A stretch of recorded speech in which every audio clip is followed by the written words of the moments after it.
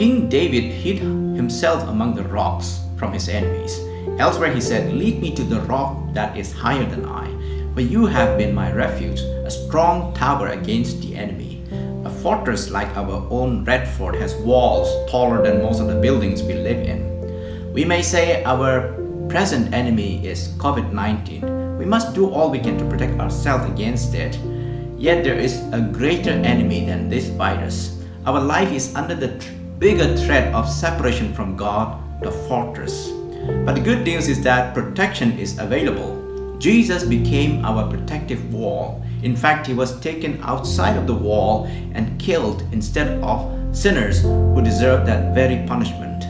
That completes the idea of God saving us, protecting us, and promising eternal life.